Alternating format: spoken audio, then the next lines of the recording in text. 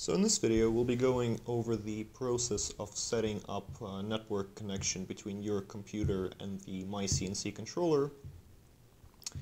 And I am going to be doing this on a Windows 10 machine with a fresh installation of myCNC.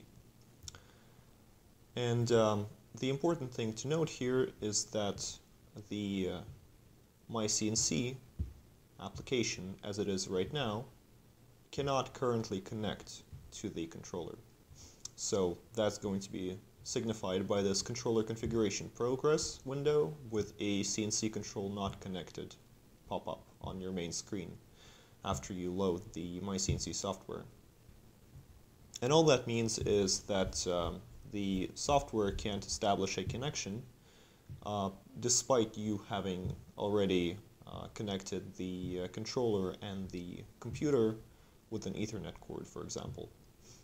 And that's entirely possible simply because the controller has a static IP address and it must be specified within the myCNC software, first of all.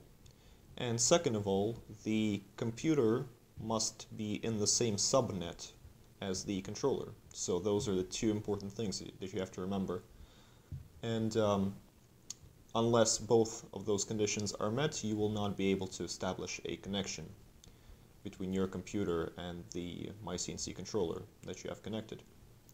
So first of all, we have to check the controller IP address, and that can be done through our Settings Network tab. And here I have the 192.168.0.78 controller IP address, which is our default IP address for our myCNC controllers. So you should have this particular address unless you have somehow manually changed the controller IP address yourself. You should press the Save Configuration button. And here, since the window still hasn't disappeared, we can tell that the connection still hasn't been established. So we have the correct controller IP address, but what's likely is that we don't have the correct computer IP address since the window is still on the screen and there is no connection.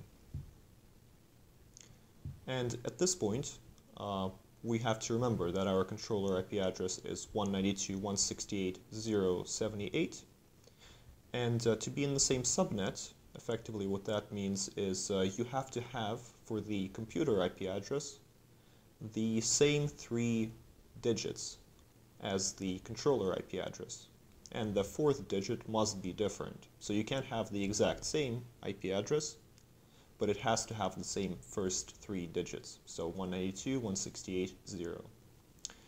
And in order to check whether that's the case and potentially change that computer IP address, we can go into our network settings. So here I'm just going to go network properties, but you can reach it through your control panel, etc., however you'd like. It's typically located in control panel items, and network and sharing center. And here you can see my settings. These can look a little different on Windows 7 versus Windows 10. But if we go into the Change Adapter Settings window, that should be pretty much the same across both Windows 7 and Windows 10, so that's what I'm going to be doing. And what you can see here is that I have 3 network connections, so 2 Ethernet connections and 1 Wi-Fi. So my Wi-Fi is just my regular internet. Then I have Ethernet 1, which is disconnected. I don't have a cable for that. And then I have Ethernet 2, so that's clearly my Ethernet connection to the controller. And that's the one that's currently giving me trouble. It's not allowing me to connect. So I click on that, and I would like to check the IP address for my computer. And in order to do this, I can go into details, and what I can see here is that my IPv4 is 169.254.121.182. So it's completely different. It's not in the same subnet at all, and we would like to change that to be somewhere along the lines of the 192.168.0.78. And to do this, we can click the Properties button, and we can see that I currently have an option to obtain an IP address automatically, and I have that option selected. So what that means is we have a DHCP client, and that's going to give us a dynamic IP address. And we don't want that. We would just like a static IP address, so we will select an IP address 192.168.0, that's the same subnet, and for the last digit we will select some other digit. So in this case I will select 100, just an example. You can select maybe 50 or maybe 80, but for the purposes of this exercise we'll select 100. Then our subnet mask is correct, and our default gateway, we don't need that at the moment, so we're just going to leave it blank. And we double check all this information.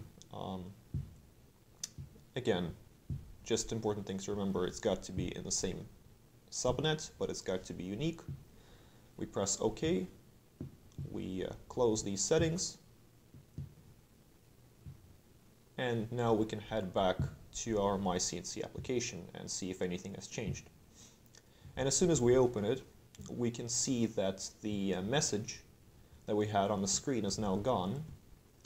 So that should already indicate that something has changed. If we go back into network and we look at the UPD message counter, so that's the messages that the computer is sending to the controller, we can see that that number is going up. We don't have a static message counter anymore. We actually have some sort of a communication. And if we go into our diagnostics, we can toggle some outputs. We can just physically check if the computer is now connected. Or we can maybe jog. We can see if the numbers on the main screen change. Again, none of that is possible unless you have established communication with your controller. Okay, so at this point, let's check if this holds, right? We're going to be closing the application and we will be just reopening that, because we don't want to set this IP address every time we open the application. So here we're just opening up myCNC again, and you are going to have this controller configuration progress window at the start of your startup process, simply because the computer is establishing a connection.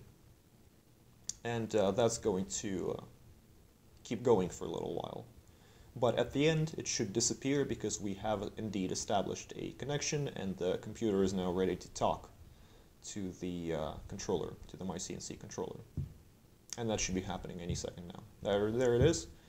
And we can double check that we can jog, we can toggle some outputs perhaps, and when we're satisfied, we can be sure that our network communication has been established. And as you can see, we have a message counter that's going up continuously. And that's about it for the basic network setup. Thank you for watching.